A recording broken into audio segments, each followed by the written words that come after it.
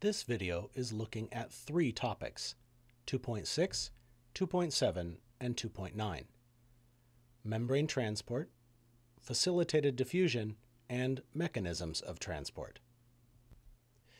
As was explored in a previous video, we know that cell membranes are the surfaces through which cells obtain required materials and expel waste products.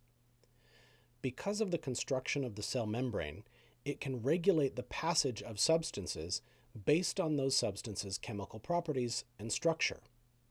Some particles may travel directly through the plasma membrane, while others may require transport proteins to assist them.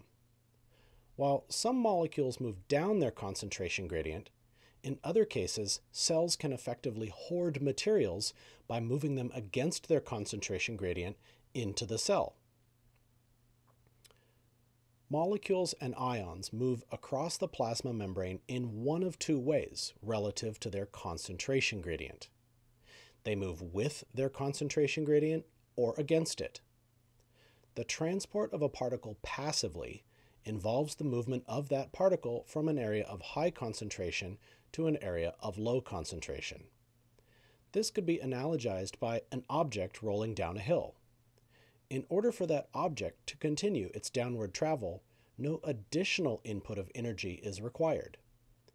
Active transport, however, is the opposite of this, as it involves the movement of particles up a concentration gradient. Moving a molecule or ion from an area of low concentration to an area of high concentration does require the additional input of energy. All forms of transport that we're going to study can be categorized into one of these two groups: passive transport or active transport. We will begin with simple diffusion. Underneath the name of each type of transport, you'll notice a reference to a set of key features about that form of transport. Simple diffusion, or just diffusion, is one of the most common and important processes in nature. It is the process by which like particles spread out and occupy larger volumes as they collide with one another, moving farther away. As they do so, they travel from areas where they are more densely concentrated to areas where they are less so. This phenomenon can be demonstrated by food coloring diffusing into a container of water, or the odorant molecules given off by freshly baked cookies diffusing from the oven and kitchen throughout the rest of the house. It also explains why the smoke from distant forest fires can create a haze in the air hundreds of miles from the source. Diffusion into or out of a cell is only different from those examples in that particles travel across a membrane. They travel from the side of the membrane where the particles are in a high concentration to the side of the membrane where there is a lower concentration. There are two important features of simple diffusion that must be kept in mind. The first is that different kinds of particles diffuse independently of one another. Let's use this graphic to explain that point. On the left of a gray color-coded selectively permeable membrane are 12 orange particles, and on the right, 6 purple ones. At first, you may be tempted to describe the left side of the membrane as an area of higher concentration relative to the right. After all, there are more particles on the left. However, because those two particles are not the same, there are in fact two concentration gradients. The concentration gradient for the orange particle is high on the left and low on the right. But the concentration gradient for the purple particle is high on the right and low on the left. This explains why we observe the orange particle diffusing down its concentration gradient from left to right, and the purple particle diffusing down its own concentration gradient from right to left. The movement of particles based on their own concentration gradients do not interfere with or influence one another. The second point to remember about diffusion has to do with equilibrium. Equilibrium does not mean that particle movement or transport stops. It only means that the net movement stops. So once equilibrium is achieved for every orange particle, for example, one that goes from the left to the right means another one will go from the right to the left. Osmosis is a very special type of diffusion. While simple diffusion refers to the movement of solutes across a membrane, osmosis is the diffusion of the solvent. As you can observe in this computer animation, water molecules travel across the membrane with relative difficulty. The computer-animated water molecule begins its journey on the left of the membrane, and once it's in the hydrophobic core, where all of the phospholipid tails are, the water molecule begins jumping around erratically as those hydrophobic fatty acid tails and the water are repellent to one another. For a long time, scientists struggled to explain how water could travel from one side of a membrane to another. It wasn't until the 1990s that scientists discovered the presence of transport proteins for water called aquaporins. These aquaporins are transmembrane proteins that provide channels whereby water can move from a hypotonic solution to a hypertonic one. The interiors of aquaporin channels have charged regions that attract water molecules and assist them in their travel. Water traveling through an aquaporin protein from one side of a membrane to another is actually a great segue into our next type of transport, facilitated diffusion. Some substances, because of their chemical properties, may be prevented from traveling directly through the phospholipid bilayer. Ions, for example, because of their charged nature, are unable to exist in the water-free environment of the membrane's hydrophobic core. They would therefore rely on transport proteins that are specific to a given ion type. In one type of facilitated diffusion, channel-mediated, transmembrane proteins provide a channel for small charged ions to travel through. These transport proteins essentially form tunnels through which the particle can travel down its concentration gradient.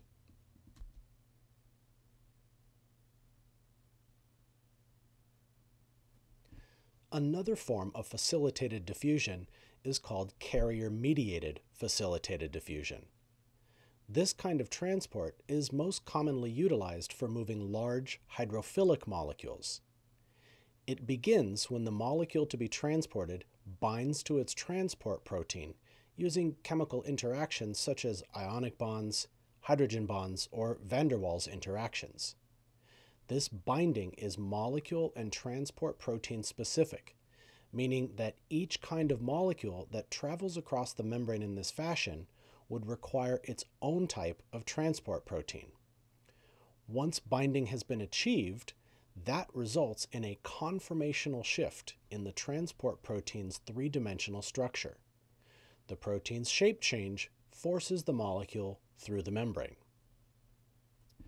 Many molecules are transported across cell membranes against their concentration gradients, from an area of low concentration to an area of high concentration. Cells may do this to stockpile raw materials like glucose and amino acids, or to establish and maintain concentration gradients of ions on either side of the membrane. Although there are a variety of transport mechanisms to accomplish this, one of the most well-studied and well-known examples is the sodium-potassium pump. The sodium-potassium pump is a transmembrane protein present in all animal cells. Its function is to transport 3 sodium ions out of the cell and exchange them for 2 potassium ions being transported into the cell. Because this transport is moving both types of ions against their concentration gradients, energy is required in the form of ATP. As long as an animal cell is alive and has the ATP necessary, the sodium-potassium pump is functioning every second of every minute of every hour of every day. The result is the establishment and maintenance of a concentration gradient of both sodium and potassium ions. Sodium is present in a greater concentration outside the cell, and potassium is in a greater concentration inside the cell. So now, let's take a look at why those established concentration gradients are so important. Cotransport is a mechanism that relies directly on and only functions due to concentration gradients of other particles. For example, the facilitated diffusion of sodium back into a cell can be coupled with the transport of glucose up glucose's concentration gradient. This cotransport, called symport, is actually secondary active transport and allows cells to move glucose from a low concentration to a high concentration. This is only possible because of the previously established concentration gradient of sodium ions, thanks to the perpetual efforts of the sodium-potassium pump. But it is not only glucose that is transported in this fashion. Calcium ions are transported out of cells in this way, as well as a variety of other ions and polyatomic ions like chloride, iodide, and phosphate. So far, we've seen examples of transport involving ions, water molecules, and other small molecules like glucose. But some cells have the ability to engulf or expel relatively large volumes of substances all at once. This process of endocytosis is one in which a cell extends its membrane around an item that it intends to engulf. As the cell membrane does so, the engulfed item is surrounded and trapped in the membrane that is eventually pinched off, forming a vesicle that is now inside the cell. This process is common feeding behavior in single-celled organisms and is also important as specialized immune system cells that travel around the body are charged with engulfing and destroying foreign invaders like bacteria and viruses. Exocytosis is the reverse process where a cell's vesicles from inside fuse with the cell membrane, expelling their contents into the external environment. Let's take a look at one final set of examples that demonstrate the importance of many of these transport mechanisms. A neuron, also known as a nerve cell, are specialized cells found in animals that are responsible for detecting and responding to stimuli, as well as regulating an animal's movement. How a neuron accomplishes this is through the transport of ions that alter the electrical charge of a membrane that all cells possess. Because of the action of the sodium-potassium pump, which maintains a state of disequilibrium, along with other intra- and extracellular solutes, cell membranes have an electric charge called membrane potential. That membrane potential can be measured using a voltmeter. Relative to the electric charges of batteries found in TV remote controls or a flashlight or your cell phone, the negative 70 millivolts of the inside of a cell's membrane is quite small. Most cells in the body maintain a consistent membrane potential of negative 70 millivolts. However, a couple kinds of cells can actually change their membrane potential. Those cell types include muscle cells and neurons. Now, let's watch a short video from the textbook publisher that will demonstrate how this is accomplished, all by simply transporting ions. A neuron may generate an electrical signal known as an action potential that travels down the length of the axon. Let's take a closer look at the plasma membrane of an axon.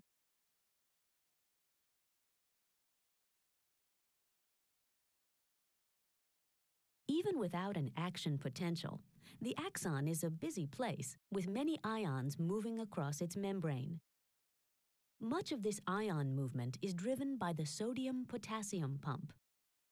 Using energy from ATP, sodium-potassium pumps actively transport sodium ions out of the cell and potassium ions in, creating an uneven distribution of charge across the membrane. Some potassium channels are open all the time, allowing potassium ions to leave the cell. As a result of these ion movements, the inside of the cell is negative relative to the outside. This condition is called the resting potential.